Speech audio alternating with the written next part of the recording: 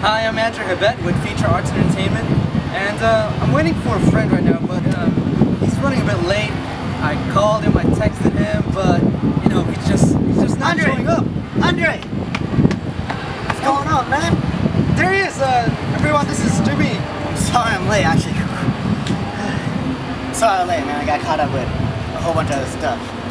Girls, bikinis, beaches. Were they hot? That is cool. Well, there we go. Yeah, we are. What? Oh, Right over there, man. holy cow, I'm sorry I missed you guys. What's going on, guys? Jimmy Blitz here with Alter Audio. Of course, intro. You already know Andrew Andre. Habet from Arts Entertainment. But today we're doing something very special here. Over here at the Spring Street Studios. We're calling this the Altered Feature. Altered Feature sounds right, right? Yep, that sounds nice. I think that should be a new thing. New genius. I'll tell you that.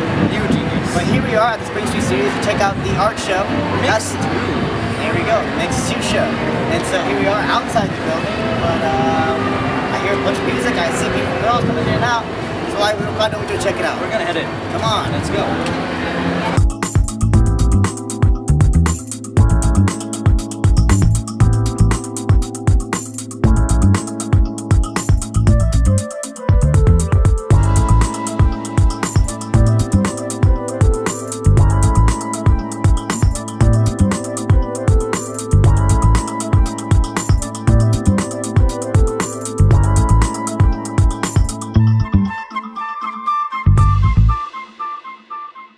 Over here we got Dandy Warhol, again showing a lot of blue. He has a big fetish with Smurfs. Yeah, I don't know what's up with a Batman Smurfette. I'm not sure if I'm cool with that. Well, it's a Batgirl because it's a girl. Well, I don't know. I mean, like, you know, that looks like 60s era Batman costume. I'm not so sure. No, Batgirl has the same costume. Well, I'll give you that. But I'm really digging the Spider-Man the Smurf. Spider-Man does. I mean, I'm not a big Smurf fan. Is he like Spider Smurf? I think Would be Spider-Man Smurf. Like, see, those aren't even Smurfs. Those are just those are more like Avatar. But then look at the hat. You got the hat on Underdog. You have the hat on Beavis, and then you have the hat on Popeye. I don't know. I'm not sure if this is cool. You know, like there's copyrights and stuff.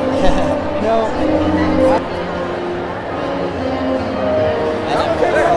That is This one's everything. Everything else is. What's going on, Dandy? How you been? Good, man. You want debit card or We're just setting up for this show. It's like I've been like painting all week, you know, trying to get the show ready. But I'm trying to get like 101 pieces to show. I'm like maybe like 95% done. So after this, you know, I'm going back to work. But this is some of the stuff I've been working on. So what is your fetish with the Smurfs? I must ask. Huh? What is your fetish with the Smurf? I must It ask. wasn't really a fetish like that. Last year I decided to do small paintings. And, you know, a better way to do the Smurfs because the character is small, you know. And I found out they were having a movie. So I'm kind of like, you know, just rolling with it. And then I just couldn't stop. I just kept going until the movie's released, and I'm just like gonna show my show at the same time. And so what inspired you to do these drawings? You know, like you know, the famous icons of our childhood. Yeah. And then you just thought. Well, I'm a pop artist, so that's all I make. That's all I create. You know, pop icons. That's what I like to do. So you're on your mission to have 101 pieces. Yeah. Like the same thing, or just Yeah, like half paintings, half drawings. Hopefully. Well, I have a week. Huh? I have a week, you know. That's like 5 or 6 paintings a day. Yeah. So yeah, next Sunday, come. Next time it's gonna be over here. No, it's at my gallery. Warhouse. At the Warhouse. The one and only Warhouse that goes down. If you guys haven't been there yet, it's a place to be. Incredible art shows. Danny puts on an amazing show. Thank you so much. King?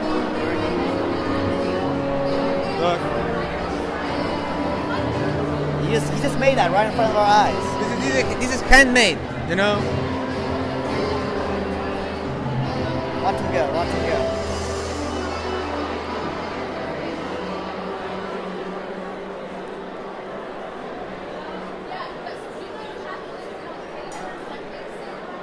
How many of these did you make today? Come on. How many did you make today? ¿Qué me dice? ¿Cuánto hiciste? ¿Cuánto he vendido o cuánto he hecho? Hecho. Oh, hecho. Para hoy, como tienes los nuevos pedazos ahí, ¿no? Hoy día no he hecho. Siempre estoy haciendo, todos los días estoy haciendo, every day working. Every day, I work, I have my work. But every day, the 9 at 6, you know. In the night, I work in my art. My life no es my art. La idea es que my art sea mi arte, pero todavía no. Todavía no. Con rato se llega. Cuando pueda vivir de eso va a ser... Te voy a llamar porque voy a llamar y van a ir a mi casa. ¿Sí? ¿No? ¿Te gustaría ir? Pero dígame de los nuevos pedazos que tiene aquí, de las maderas. ¿Dónde parto? ¿Acá? ¿Por cuál? Este es el primero que estoy mirando. Este es el ojo. Madera, cedro, tallado en madera. Everything, you know, todo está tallado en madera. Ojo metálico, comprado. La idea de ocupar cosas básicas y recicladas. La idea de no comprar madera, nada. La idea de ocupar de tu trabajo, que salgan cosas que están botadas, unirlas, juntarlas y hacer las piezas. Todo esto son de madera que alguien se lo reciclado. Tira. Y tú lo traes, lo limpias y no se construye, se pegan madera unas con otras y se talla, como esto por ejemplo, mira, por ejemplo aquí, este alien en madera reciclada también, si tú ves tiene una, dos, son 3 maderas pegadas juntos y talladas. Mira, porque era basura, it's trash. Yeah. For the people it's trash, for me no it's trash, for me it's good, you know, for me yo lo junto y lo tallo junto. This one, estos son los rodillos para pintar. Esta parte lo rodeó para pintar. Donde pinta de madera, lo corté, la antena. Era perfecto para hacer la antena. ¿No? Lo demás era madera que estaba botada en mi trabajo y se ocupa. Las bases también las hago de madera botada. Yo no compro nada. La idea es no comprar nada. No compras la idea es no comprar madera, para hacer arte. Solo la basura que recoges ahí en la calle. Si tú compras para hacer arte, no ganas nada. No es la idea. La idea es hacer cosas sin nada. Partir de la basura. Y hacer algo bonito y hermoso, no sé, tallado. Eso es metal, eso es una pieza de metal. Este es mi gusto. Yeah, this is metal.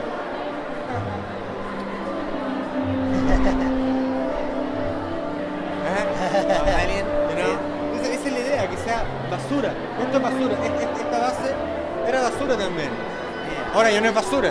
Hoy no. Ahora es arte. Ahora para un fanático es algo cool. Yo soy fanático de Alien, you know. I am fanatic for Alien. The Art Giger. For me, this one is so cool. I love this in my house. I work for me, not for the art. It's for me. But okay, I make other one different. Or this is the idea. This one I buy this one, you know. Today, maybe tomorrow I make other one different, more cool. This is la idea. Tú eres artista, puedes seguir haciendo más cosas y construyendo más cosas y haciendo más y más. Yo vendo todo. Yo estas cosas las quiero como mías. Yo lo hago para mi casa, pero no son para mi casa. Al final yo voy a morir y... Pero esto, you know. Esto es cool. Yeah. Y la idea de esto es tocar las cosas. You touch, please. Esa es la idea. Es arte para tocar. ¿Cómo se dice? Arte para tocar. Sí. Art for touch. You need touch. You need touch.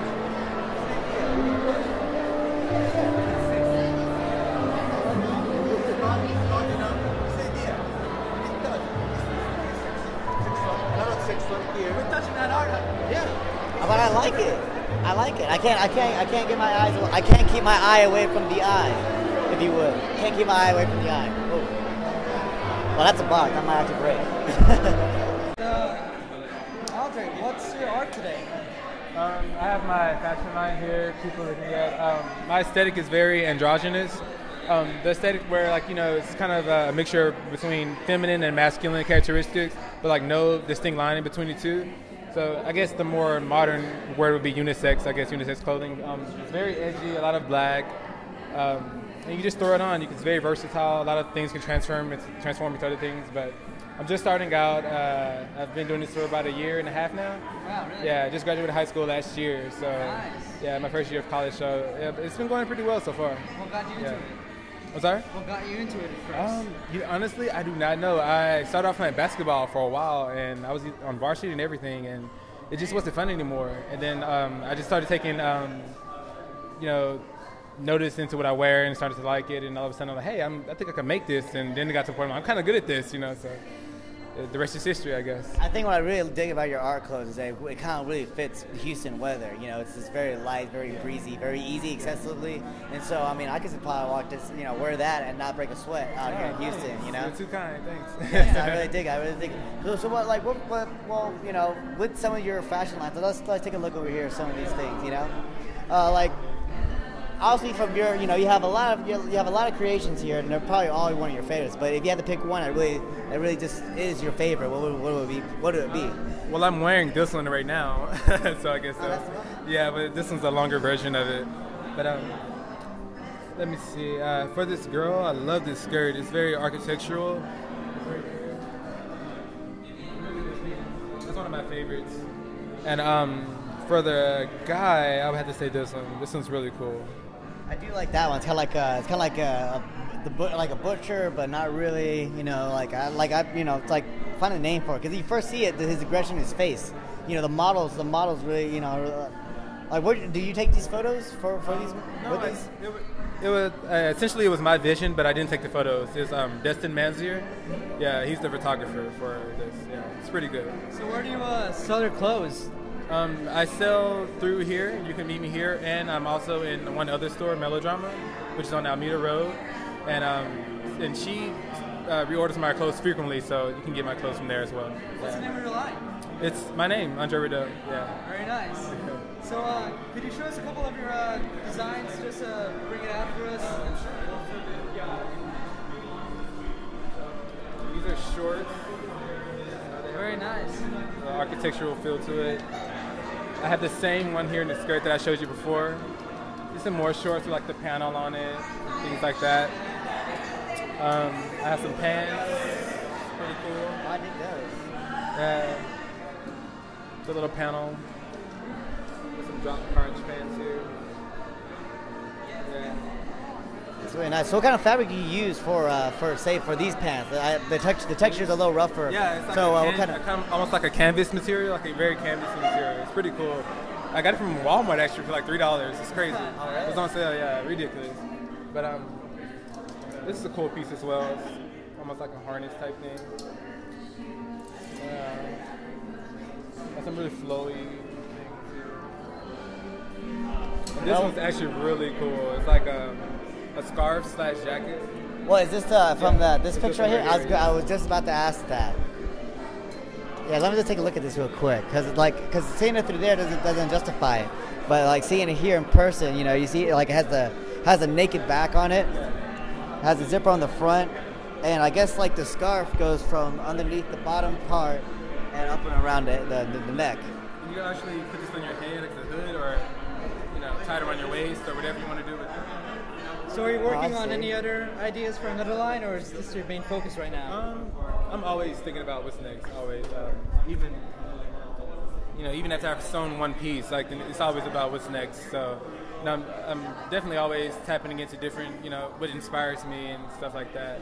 And sometimes it can be the craziest thing from nature to, I don't know, a gang. I'm really inspired by gangs and organized crime and stuff like that. It's so crazy. I don't know. Yeah, what about them? But just kind of the cult logic of it is just really extreme. Yeah. It's so extreme to the point where it's if I don't do this, it's death pretty much, and I just love that about that. Anything that's that extreme is, I guess I'm extremist pretty much. And I guess that shows in your designs, because some of them are just sharp and just cut off at angles. It's really cool. I really like your stuff, though. Thank you. I really appreciate that. I mean, me starting, I didn't know how people would respond to it, but so far it's been a lot of good feedback. I'm excited about it. It won't be long until we all start wearing it, because I call this hoodie. That's for sure. I would like this hoodie. I like it in blue. I'm sure it's in blue. Okay, that'll work for me. He has to be different from me. Right. No, I dig the nice. It's not white, but it's not blue. It's just like this. What would we call this color? I guess. It's kind of a gray color as well. I guess like a bluish gray.